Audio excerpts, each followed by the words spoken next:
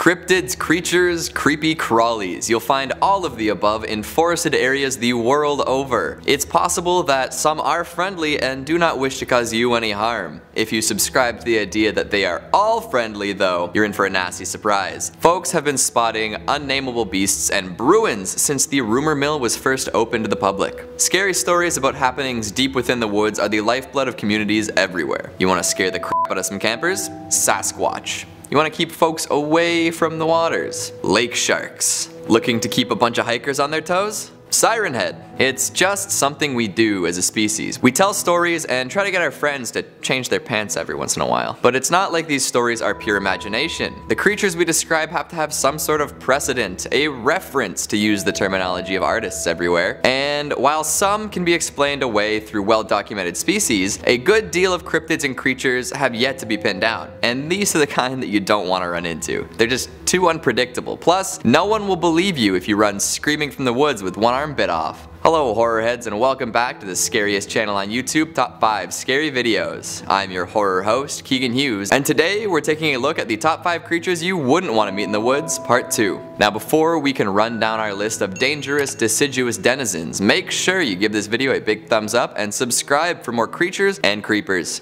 You ready? Let's get going. Coming at number 5, we've got the skunk ape. We've got 2 more words for you.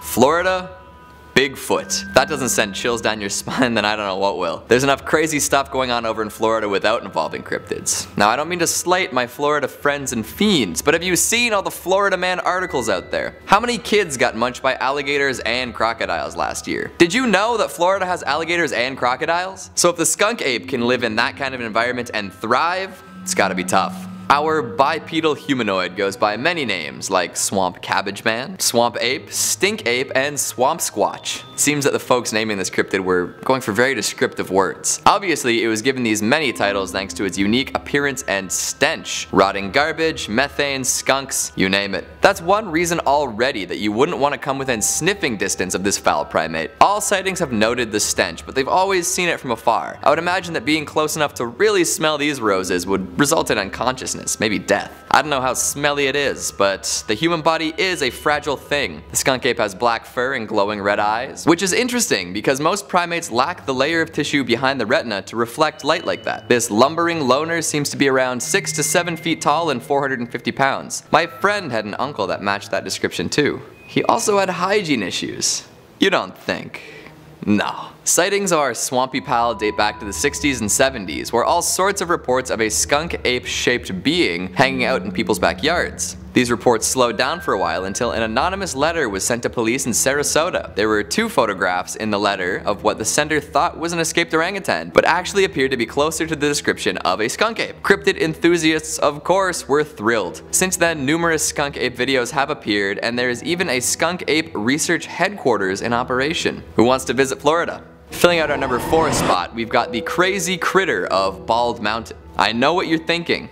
Sounds like something right out of a black and white alien movie, and you know what? You're not wrong. But even if it seems to be some harebrained creature dreamed up by a sci-fi writer in the age of the space race and mayonnaise cake, this is something you wouldn't want to get up close and personal with. This crazy critter of Bald Mountain is an insect-like creature originally sighted on, you guessed it, Bald Mountain in Washington. 2 separate parties claim to have seen it, one a grocer out hunting and the others being a married couple driving through. It's described as being a horse-sized being with tentacles, suckers, and antenna, and giving off a strong green glow like a neon sign. It's covered in scales, has a football-shaped head, and seems to be of a rubbery consistency. First of all, it's the size of a horse. Horses are gigantic and powerful, and they spook easily. Imagine spooking this thing and it kicks you with its sucker tentacles and rips your face off before you get a chance to run. Not a great way to go. We don't know what it eats either, and if you're the only thing around, it may very well take a lovely alien acid fueled bite out of you. Plus, it glows. You know what else glows? Radiation. Very likely that your Geiger counter would be going crazy near this fella, which is not a good sign for your health or well-being. Even if you got away, who knows what kind of space cancer you might contract. Maybe you'd grow scales to match the crazy critter. After the initial sightings, a sheriff in Lewis County began an investigation. Before he could get too far though, the inquiry was halted by individuals claiming to represent NASA and the US Air Force. These folks were heavily armed and clad in military uniforms with no insignia. Naturally, the sheriff gave up and let this crack team take over. Once the special team swooped in, info relating to this creature dried up entirely. If the Area 51 raid actually went through, I bet they would have found it by now. I can see it now. Mason Ramsey and the crazy creature yodeling together on a hit tune. The world is not ready. At number 3, we have Bunyip. We're heading out to the outback for this one. Generally, you ought to be wary of any and all creatures in Australia. Pretty much anything there can and will kill you. Box jellyfish, saltwater crocodiles, blue-ringed octopi, stonefish, spiders, and snakes. Nothing here is cuddly. Nothing. Especially not the Bunyip. Originating in Australian Aboriginal mythology, this cryptid lurks in swamps, billabongs, creeks, riverbeds, and waterholes. And yes, swamps exist in forests, so this creature qualifies for this list. The name comes from an Aboriginal Australian word for devil or evil spirit. In classic cryptid form, the actual appearance of this one is up in the air. Some say it resembles a seal or a swimming dog around 4 to 6 feet in length with shaggy black or brown fur and a head like a bulldog. Others will say they are long-necked creatures with teeny tiny little heads, clocking in at 5 to 15 feet with a head like a horse, an elongated neck with lots of skin folds. From there they become more eclectic and less classifiable. Crocodile legs, bird heads, starfish bodies, big claws, you name it. But there are some mainstay features we can all agree on. Bunyip can swim swiftly, it has a loud roaring call, and it will kill you. Just like the honey badger of lore, Bunyip don't give a f***. Wanna know how they kill you? It actually sounds kinda nice. Ready?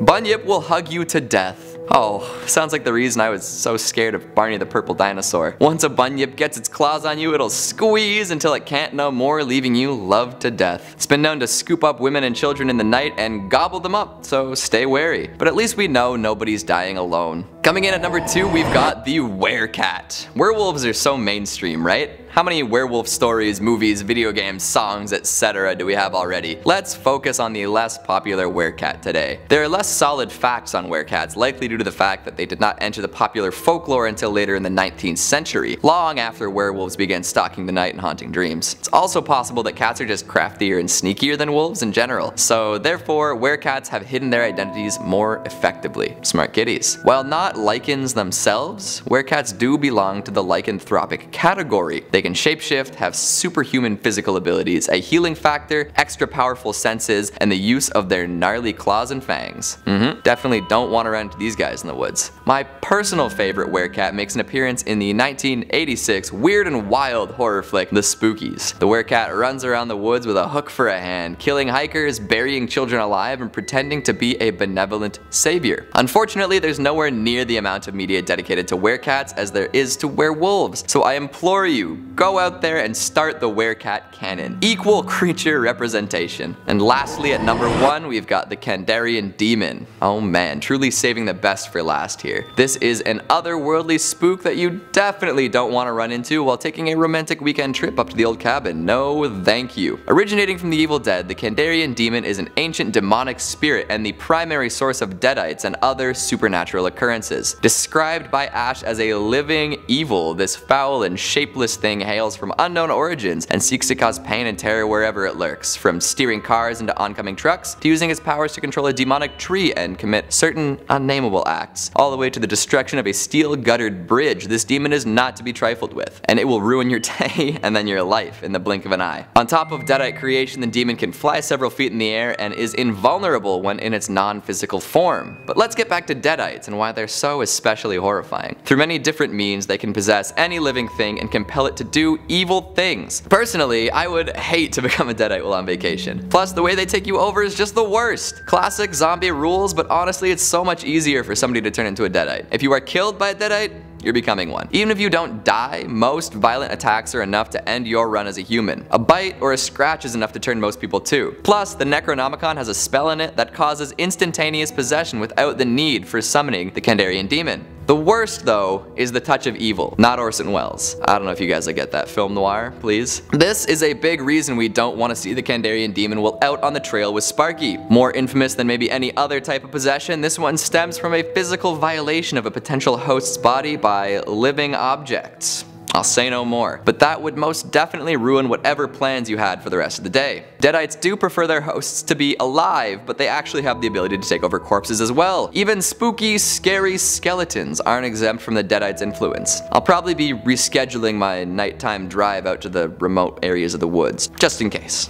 And that's that. 5 horrible beasts you would never want to bump into as you toured the pines. Which one was your favorite? Are there any more monsters deserving of a place on the list? Let me know down in the comments. Before I disappear, let's take a quick look at some of the more fascinating comments from last time. Dragonhammer4 says, no antlers. Really? SMH. Okay, go watch part 1. Antlers took the top spot. A note to the rest of the audience. Please, do your background work before complaining. And I don't have to, tell everyone to go watch the old videos. I don't know. Seeing Green Devil says, come on, man. Freaking Ghostbusters, really? Hey, I'm just trying to show a little something for everyone, alright? Come on, tough guy. Lighten up a little. Andrew Jones says, Maple Leafs. I thought you had good taste. New Jersey Devils till I die. Andrew, it's alright. Our hockey loyalties need not come between us. How's Taylor Hall doing, by the way? Corey Shorter says, they're doing their best to put out horror movies, but are they the best quality horror movies? You know what, Corey? That is a question as old as Hollywood, my friend. We can only wait and see and be glad that all sorts of filmmakers are getting a shot at the genre. And with that, we have come to the end of our program. Thank you for watching, and I'll see you next time. Just another day.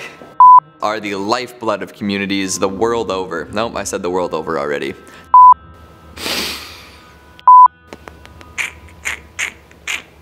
And the layer of tissue behind the retina to reflect like that. That didn't sound right. Low battery. But actually appeared to be closer to the strip. Did I say that right? Maybe not. Maybe I'll just do that. The inquiry was haunted by individuals. Haunted? Ghosts on the brain. Originated.